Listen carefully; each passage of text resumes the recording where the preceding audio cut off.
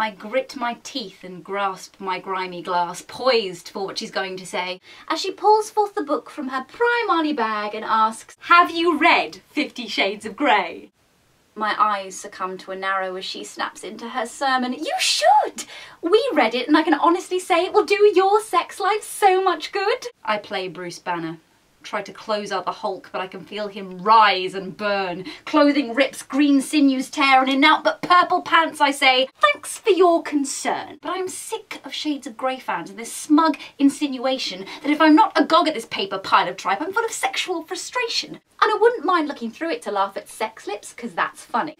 But what makes my intestines leap and lodge in my throat is you are giving this woman money. You are donating to the coffers of a church of worship with the kind of half-assed hack bag that uses phrases like "gossamer wings" and "he lay draped across me like a victory flag."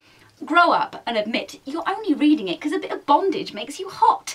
And don't give me that it's a modern love story shit, because, excuse the euphemism, it's more whole than plot. Don't get me wrong, I'm glad you found a guide to give your mattress some friction. But don't assume that I need sex tips from what started life as some poorly written Twilight fan fiction.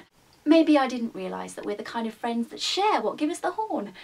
In that case, my advice to you would be, go and Google some proper porn! And if you insist on reading this continued tirade of Barbara Cartland light, don't get that self-righteous smug look on your face and assume it gives you the right to tell me my inner goddess can never escape unless I bow to E.L. James's shrine. Save your sex life and your soul, donate just $8.99! And I promise that when I've Googled my porn, or read a decent author's book or a play, I won't tell you it will do your life good and give you 50 shades of dismay.